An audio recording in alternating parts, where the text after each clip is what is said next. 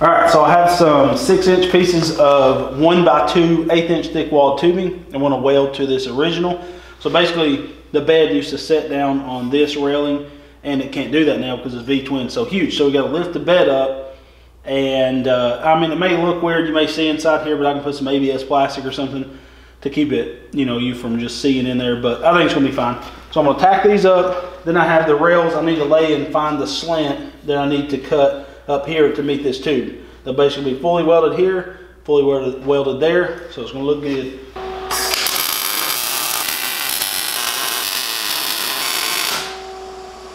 All right, so I got this rail made, and I went ahead and drilled a 3/4 inch hole.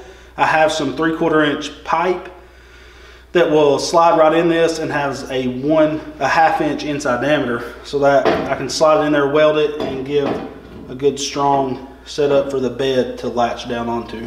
A few moments later. This mule is full of dumb decisions. Look at how dumb that looks. So my point of raising the bed, I raised it too much, let's face it, but I was only supposed to raise it like 5 inches, and I raised it like 7 inches, but it looks stupid, I think. Way too high.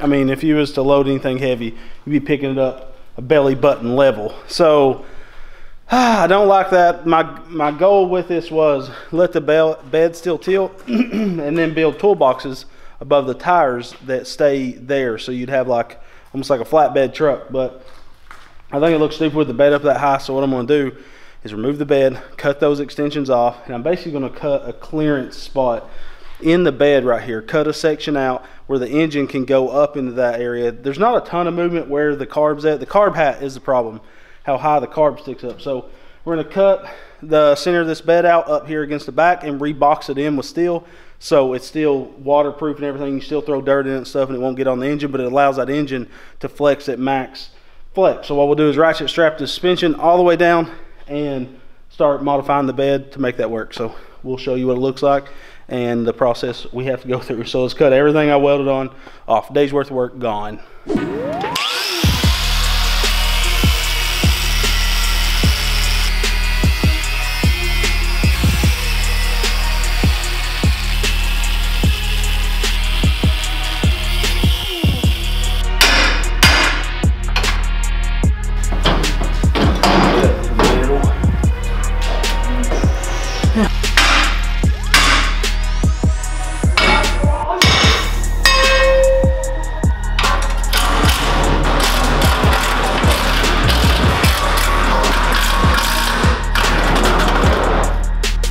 All right, so what I'm gonna do is measure 12 inches in and start my cut from 12 inches in on both sides.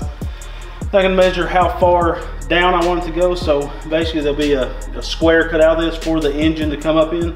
Then I can do I can bolt this back plate back in and then weld all this in. Because now if we drop this, it starts interfering with the carb about right there. And this is at max squat. So this is a worst case scenario. So I want to cut it wide enough to give us enough clearance. We're still going to have plenty of bed at the end of the day. That's the only way I see to do it. I don't see how other people's fit V Twins in without either lifting the bed or modifying the bed like this.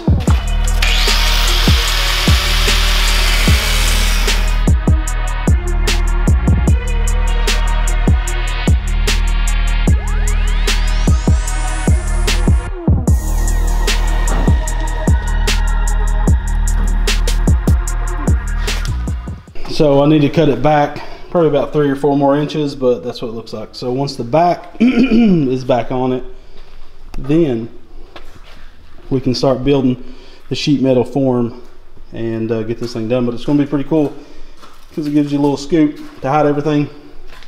We can do our exhaust right under there, header wrap it. Like I said, this is at max flex, so it can't go up any further than this. So just got to make sure we give it rocking clearance, you know, where the engine can rock back side to side, and we'll be good.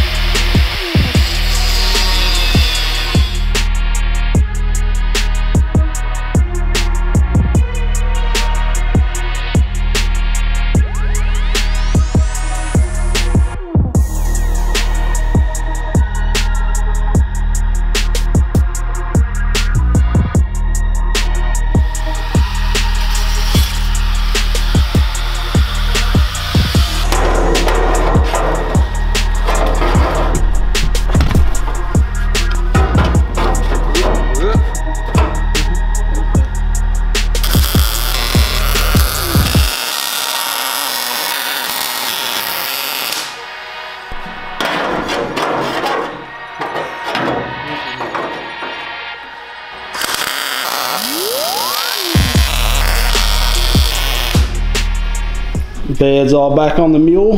There's a little panel. It looks good, I think. I do too. And you still have plenty of space to haul things. Yeah, that bed is still massive. And then if you go up here, they're like a little doghouse. And this engine squatted all the way. So there's like inches in between that. So looks pretty sweet. And we actually probably added strength to this bed once this is fully welded. I think it looks pretty sweet. Turned out good. Job well done. Thank you.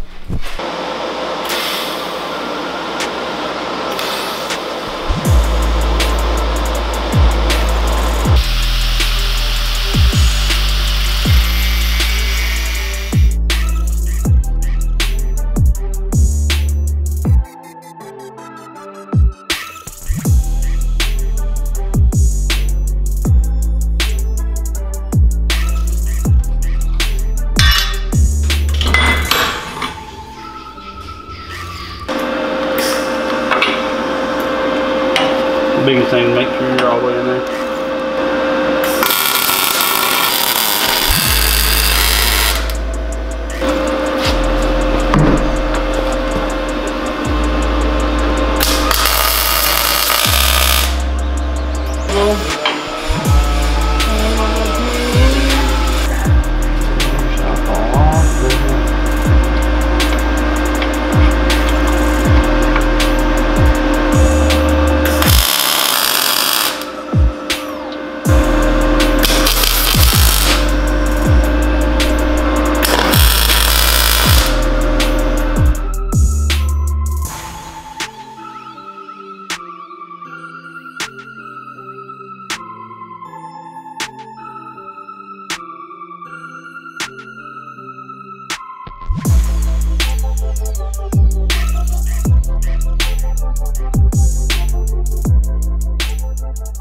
All right, so we got the mule exhaust all done up. It's really nice and it has a removable baffle.